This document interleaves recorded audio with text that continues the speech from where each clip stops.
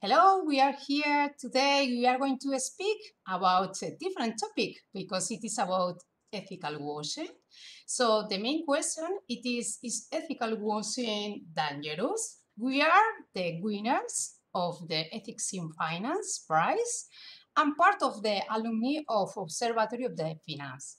So today we are going to try to answer the question and the first, Cristóbal, you could answer that question. Thank you very much, Leire. Actually, by asking, is it ethical washing something dangerous? The first thing that comes to my mind is what is a definition for ethical washing? This word kind of mimics what you have heard in the word of environmentalism, which is called greenwashing. And it is when a corporation is trying to use kind of marketing and showing to the audience and the consumers that they are abiding to an ethical, moral behavior regarding being more aware of the problems of the climate change and environment. And it has been critiqued that some of those practices are really little affecting to the world of climate change. So one is left with the question, aren't they just using the word ecological action as a way of marketing, but aren't they really working on what is uh, or great concern, which to do real and great changes and impact for the world. So ethical washing, which is mimicking that phrase, refers to the same thing. Are corporations using the word ethics in a way that present themselves to their potential consumers as a company that are doing what is good and what is fair, but in true, they are just doing marketing, maybe because of think of image or reputation. With that in mind, I can recall what we have been mentioning in the last episode, which was uh, some financial institutions which were providing services for the elder people or people with wheelchairs or with people who had physical disabilities, and they started to use technology to help them and use these cellular applications to help them. But what was happening is, if this is true, that they were trying to help those kind of people which were excluded from society, what happened when there were some people which were not technical savvy because they were not able to use a cell phone, they were not able to use an online banking services, and they were excluded. The question then there was, uh, if those institutions were truly seeking those people to bring them bring for them the financial services, why aren't they also educating those people to include them? The flavor is that they are only bringing their attention to those potential consumers that really were going to represent a client or a services or an income. Um, and by the opposite token, those, let's say, maybe elder people which were not able to represent that kind of financial income, maybe they were excluded because they were not interested into the system. That is the question. So is it possible to find in finance some behaviors that apparently they are looking for the good of people, but in the real sense is they are just looking for the income, not for the person? And here I can recall also there's some debate in philosophy terms, and after me, I'm going to pass the word to a truly philosopher, which is Mateusz from Poland. And this debate is, when we have regulation, can we say that the corporation that follows that regulation has already fulfilled everything that is ethical? So, for example, paying taxes or uh, complying with any regulation on climate change that could be imposed. Maybe the company says, I've done whatever is in law, therefore I've done everything. Don't ask me for anything else. I I am from the point of view which says that yes, following what regulation says is ethical, uh, for sure, considering that most of regulations should be made for ethical purposes. But I also think that there's something more about ethics, which is not only about regulations. And I will finish my presentation on saying that actually one of the paper with which I participated in the this prize of Robin Cosgrove, Ethical Trust and Finance, which is a proposal on trying to make it visual for people on how their behavior affect others. And I departed from a so-called test called Wall Street Journal test, which is trying to imagine yourself. Don't consider other people, but if you what you are doing tomorrow is going to be presented in the first page of a major journal, let's say Wall Street Journal, and if you think that what you do is something that is going to be concerned and is going to be critiqued and you will feel shame, don't do it. That means maybe there's a space there where there's no regulation, where there is no one seeing at you, in which you can say, maybe this conduct, this behavior is going to affect others. I won't do it. And even if there's not publicity on this, even if there's not marketing on this, or it's not going to be appearing in the final report. Now I pass the word to the philosopher Mateusz from Poland. Thank you, Cristóbal, for this great introduction and starting lots of topics, lots of points to unpack here. I think I will start from your direct reference to philosophy. Of course, there is ethical sense that says that legalism or following the rules, different kinds of deontological ethics is that says that following the rules is enough. It's what it makes to be a moral, just to follow the rules. To be honest, personally, and I think many modern ethicists believe that it's not enough. You need to do something more, something additional. That ethics is about relations and care and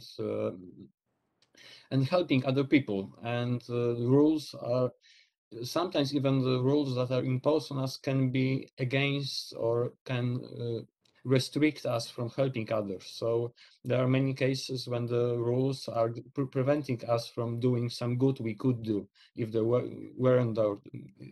Instead of these rules, we could do some more good.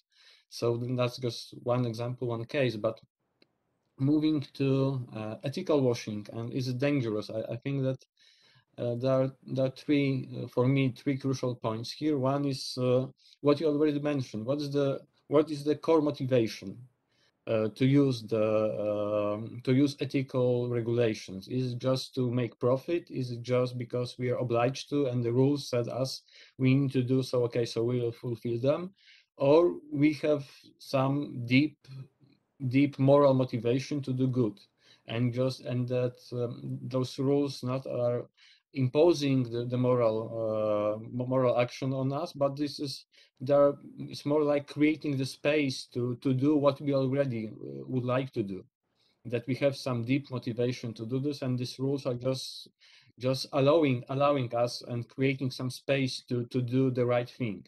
So that are possible views on this from my point of view. That's one point from, I would say, institutional level. So we have creating space for morality, and I believe it's good. It's not dangerous. But then we have another level, is the level of individuals. Still, we have another question: what the core motivation of the CEOs, of the workers, of the accountants, of the stakeholders, and so on. What are their motivations? Do they really also follow this policy, follow this institutional approach? And that's important because there is no set of rules, no regulations, no ideal system that cannot be subverted by bad will. There are also some loopholes, some holes, some ways to use it in your own interest or just to create some more profit for the company.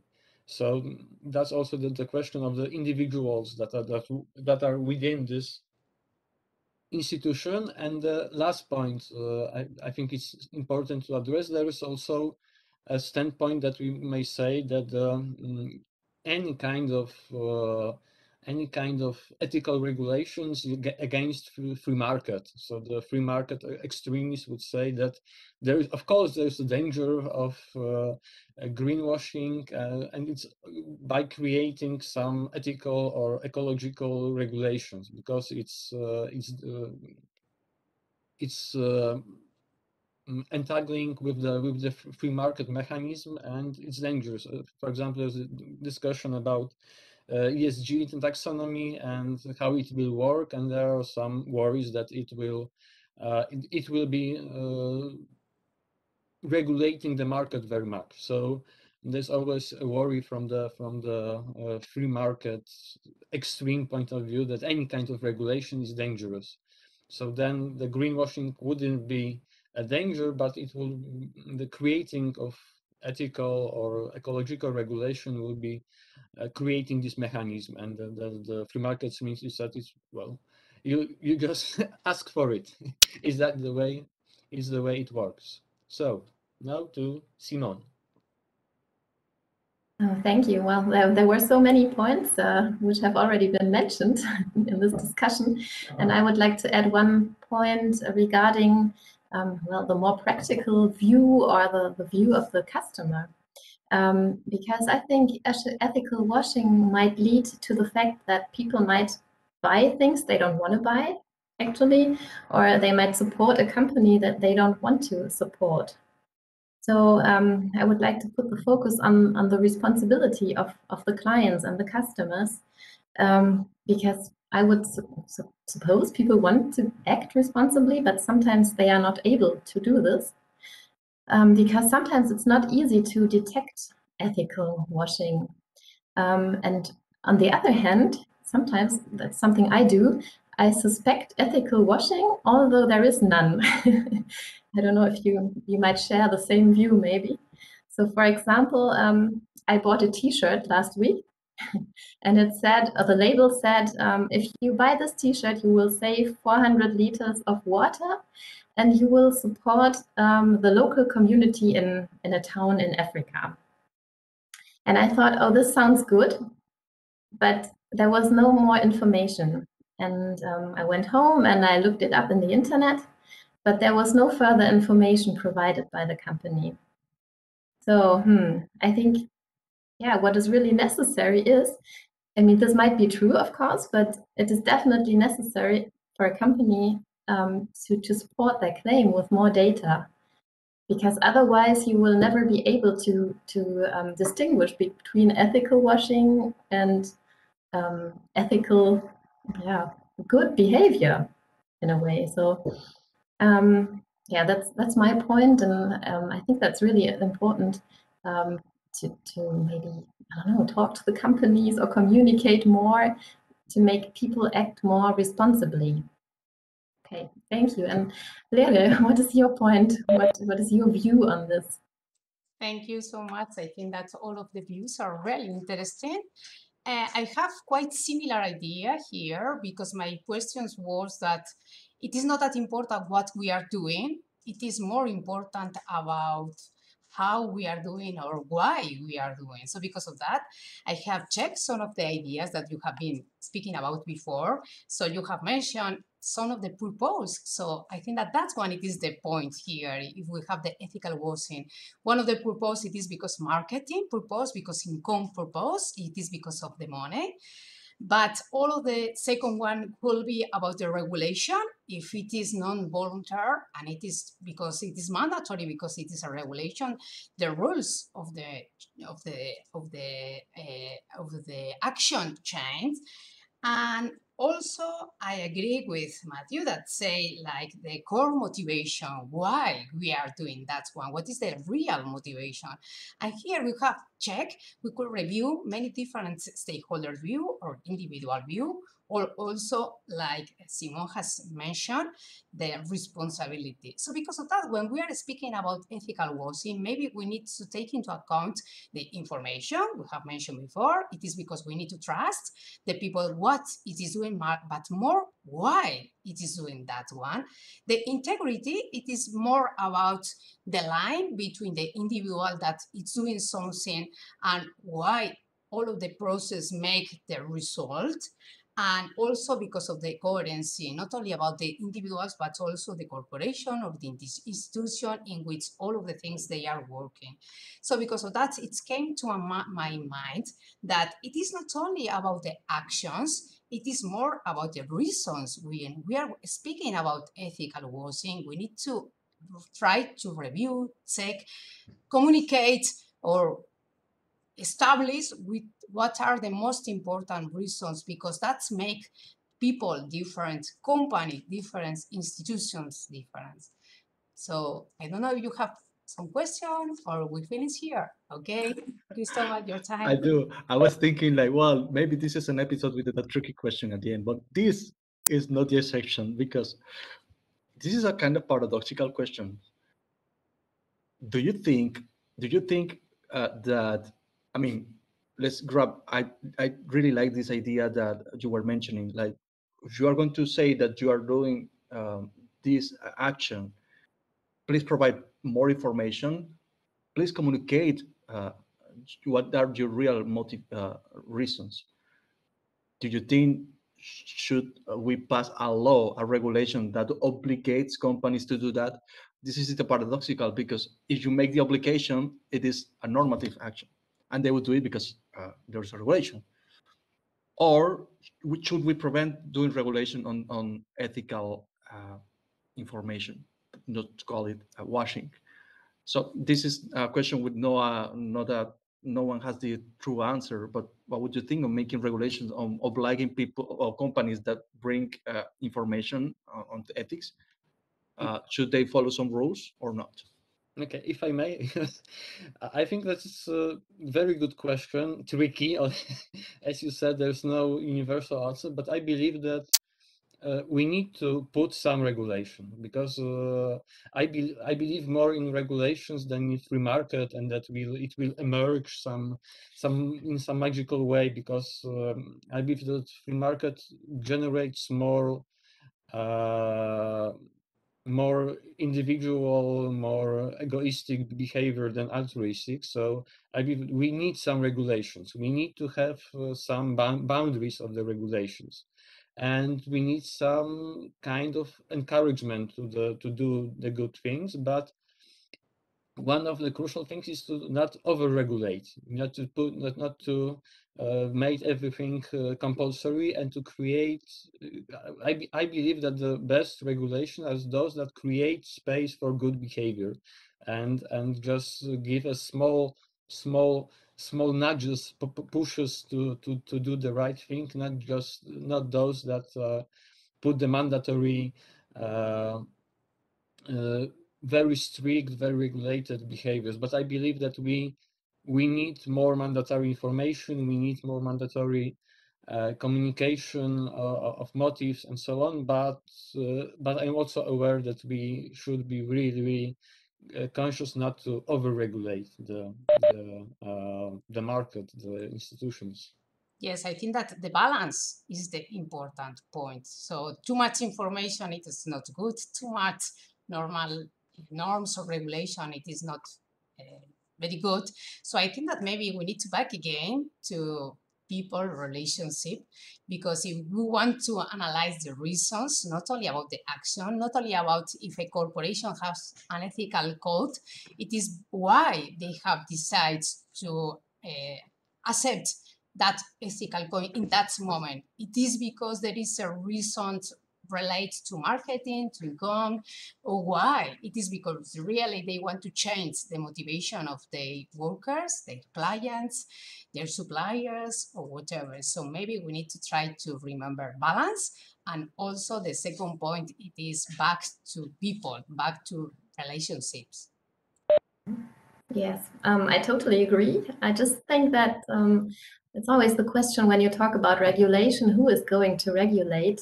And is it going to be government or the state, or maybe it could also be the market? I mean, if a company is able to show hard data and hard facts, then maybe other companies will see that and they will see that they have to do the same thing. So maybe this is a little bit too optimistic, but maybe, you never know. Maybe it's going to work.